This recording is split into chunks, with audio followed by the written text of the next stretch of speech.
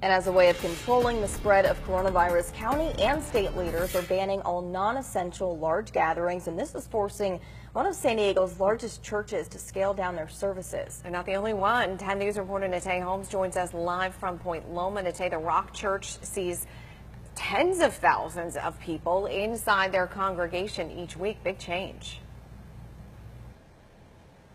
Mary Jen, Pastor Miles McPherson says on average each week they can see 12 to 13,000 people at their services at their 7 campuses. But now attendees who show up for services today will be turned away. They will not be allowed inside. These changes came just within the last couple of days, and a message was sent out to church members letting them know about the change.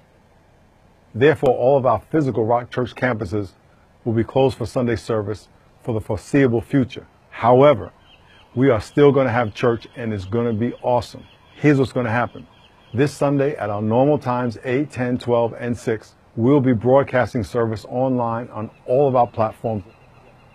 Church members are encouraged to stay home and listen to services on the church's live stream. Today's message will be on how to not live in fear and how everyone can come together during this time. Pastor McPherson says they are also taking precautions for those who work inside of the buildings by sanitizing surfaces and not shaking hands. But the Rock Church is not the only religious group making changes. The San Diego Catholic Diocese says starting tomorrow, all daily masses will be canceled, but they will be streaming Sunday masses in English, Spanish, and Vietnamese. Churches, however, will remain open for parishioners who want to come and pray and seek spiritual assistance, but it is unclear how long the masses will be canceled. Now, the Rock Church says, though, parents can download activities and resources for their families to have church at their home. Live at the Rock Church in Point Loma, Natay Holmes, 10 News.